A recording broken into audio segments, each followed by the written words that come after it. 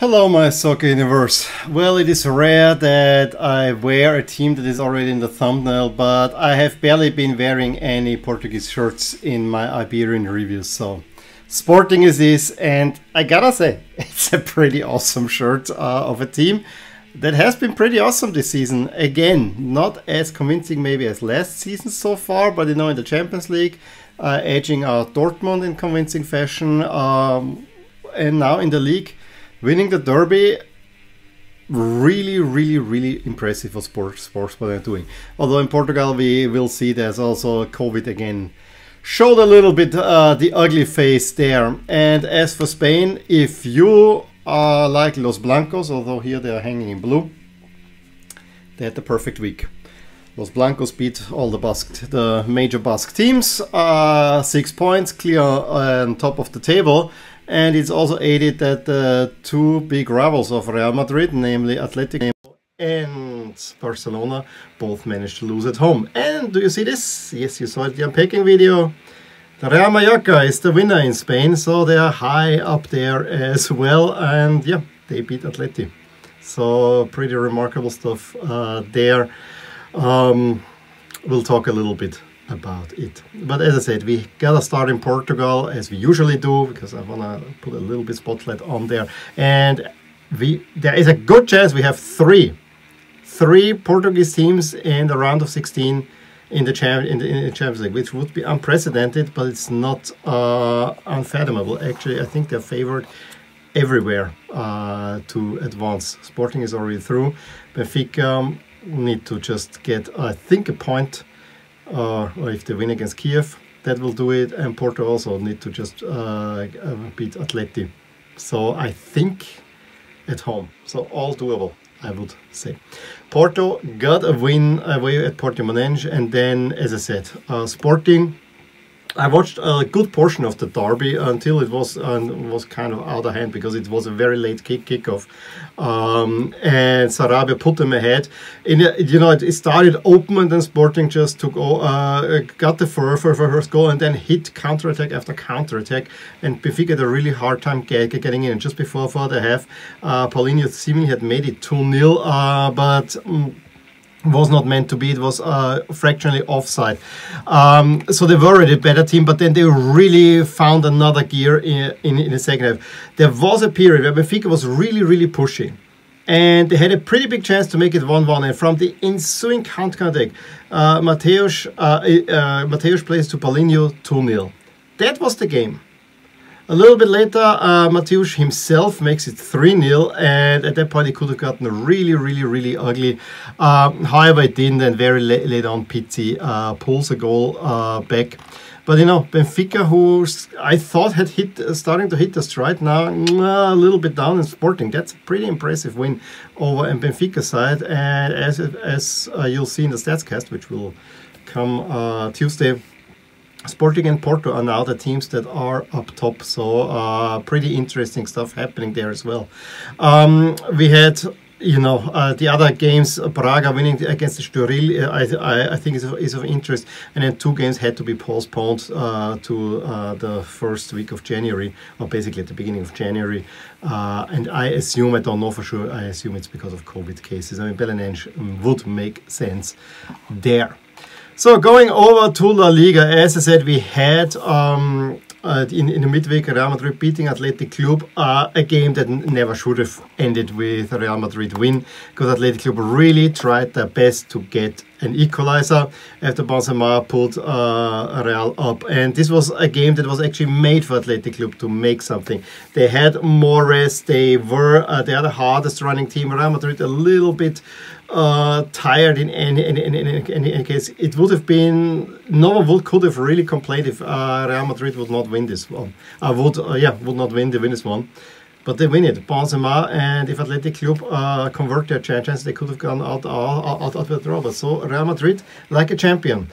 Carlo Ancelotti, it might not work well in Europe, may or may not, because I don't think that the Real Madrid style is kind of a little bit slow paced, except for Vinicius Jr., who is a rocket, and there's a lot of individual brilliance in that midfield, which is still overall probably the best midfield in Spain, I gotta say.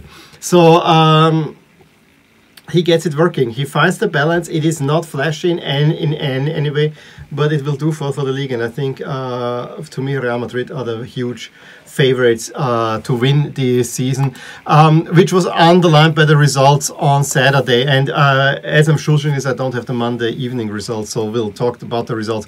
I mean, Sevilla beating Villarreal basically keeps Sevilla up there. I think they're moving now even up to second spot with this result. Just let me check on that one to make absolutely sure. Yes, Sevilla are in second at the moment. So maybe the only challengers, but then whatever happened Saturday afternoon and early evening was just made for Real Madrid there. First Barcelona, yeah, first loss under Xavi. What can I say? Barcelona looked awful in many ways. I mean, even in the highlights you could see it was not good showing at all. And I don't know who told Xavi that Dembélé is a great player, because he looked awful, even more so.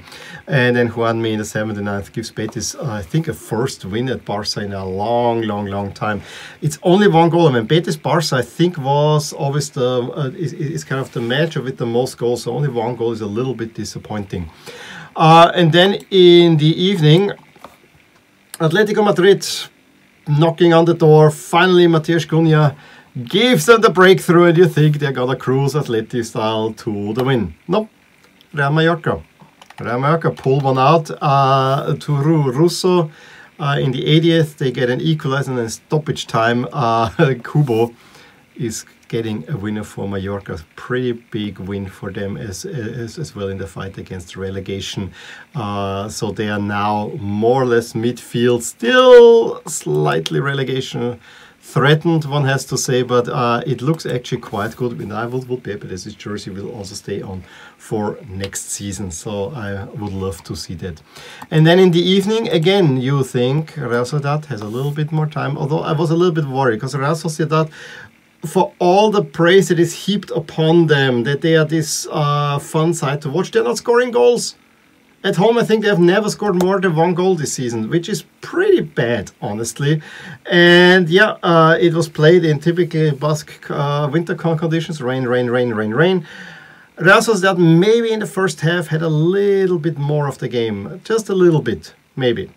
However, in the second half, Real Madrid then completely took it to another level. Vinicius Jr. again scoring the goal, assisted by Luka Jovic, who came on for an injured Benzema, so let's see what that will mean. And then he scores his goal, and he had a hard time at Real Madrid so far, so maybe this will take him to the next level as well. So we gotta see there. As for yesterday's game, interesting result. Levante still cannot win. Have 8 draws and 8 losses and still at bottom of the table. So if they would turn some of those in wins, I would not be worried about Levante. Celta Vigo had a 1-0 lead and then kind of threw it away and gifted Valencia an away win as well late on. Just saw that my microphone went out. I don't know why, but so be it. Please let me know what you thought about what was happening in the Iberian Peninsula this weekend. Drop a line below if you want to add anything. Give me a thumbs up if you want to see, if you like this video, and if you want to see more, please subscribe to my channel. And if you want to see the numbers and the result of the Monday game, there will be a StatsCast count coming out on Tuesday, so there you will have all the probabilities and so on there. Shortish video, but I think that's all right. I will talk to you soon for sure. Bye. Hey there, I really hope you enjoyed this video, and if you did, here are some videos and playlists that you actually might enjoy too. Also, please consider subscribing to my channel and hit the little bell so that you get updated whenever something happens in my soccer universe. And with that, have a wonderful day. Bye.